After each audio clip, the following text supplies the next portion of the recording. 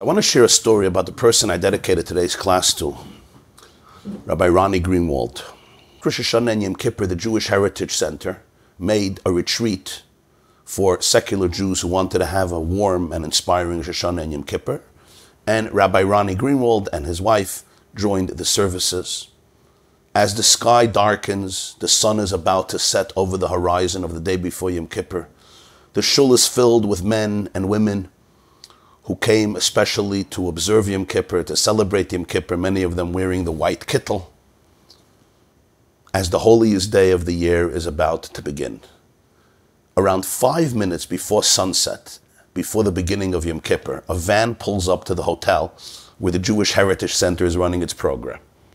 And I kid you not, out come of the van 7 boys and 3 girls. They're all wearing beachwear and flip-flops.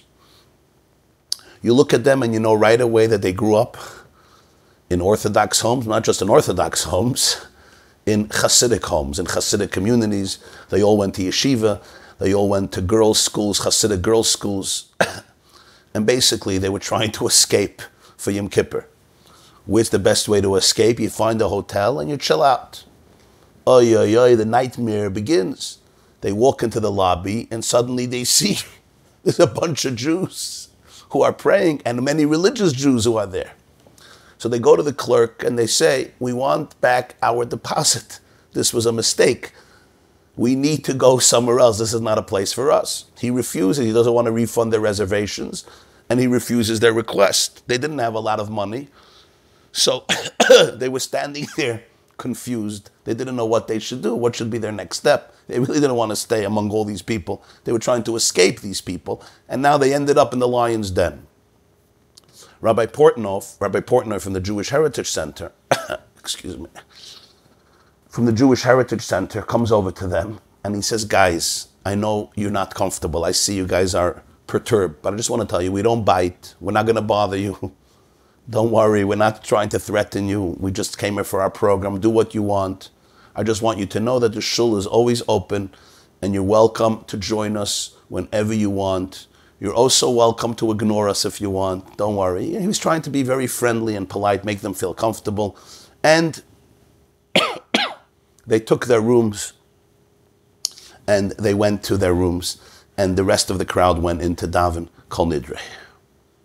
Rabbi Portnoy said, I was happy that the teens stayed, and I remembered when Chili Posen from the Mezamrim said, God wants you to deal with the Hasidic kids too.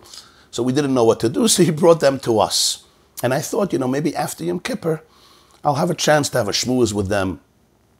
And I went to Daven Kol Nidre, and after Yom Kippur, hopefully we'll connect, maybe they'll come to the meal, and we'll be able to strike up a more warm and friendly conversation. But Ronnie Greenwald had a very different reaction. At night, they went to their rooms. But shortly after coming down to daven in the morning, he sat out in the lobby, waiting for them to come down. And as they came down, he began talking to them, first one-on-one, and then as a group. He listened to them, he validated them, he validated their emotions, he encouraged them. He made them feel they were not outcasts, but welcome members of the family. In fact, he did not daven in Shul that Yom Kippur. He davened his tefillas privately whenever he fit them in. But most of the day he spent hanging out with these kids. Now you have to understand, these kids went swimming, they were drinking beer, but whenever they showed up in the lobby, he was waiting. He was out there, smiling, welcoming them, no tension, no criticism, no flinching, no awkward faces, no anger, just pure love and acceptance all day. He spent 7 hours of the day with them. Again, they went to do their own thing and they wanted to get rid of him at some points of the day, but then they came back to the lobby.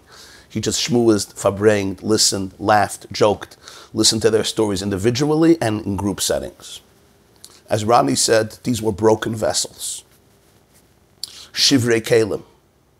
This was the first time they felt accepted within a religious Jewish environment. The hours crept on.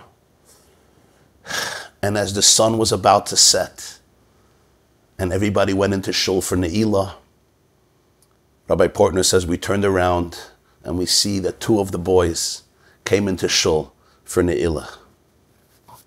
He says we invited them back for Sukkot, for Simchas Beis HaSheva, and they and 25 of their friends showed up. We kept up a connection, and 100 of them attended the Jewish Heritage Center for the Hanukkah party. He said we had to create a special division for Hasidic young men and women because of that connection that Rabbi Rani created on Yom Kippur. Rabbi Portner was in Israel when the news arrived a few years ago that Rabbi Rani Greenwald passed away. He passed away suddenly in Florida. Rabbi Portner attended the funeral. As he left the room where the funeral was taking place, he was approached by a young woman. He did not recognize her. She was dressed in a very refined and modest way. She introduces herself and she says, "You don't remember me, but I was one of the 3 girls who came to the hotel a few minutes before Yom Kippur. I struggled terribly in high school. I wasn't sure which way to go in life. I just joined this group of outcasts. And Yom Kippur we did not want to have part of. Too much anxiety, too much religion. I spent most of the Yom Kippur drinking beer and hanging out in the pool.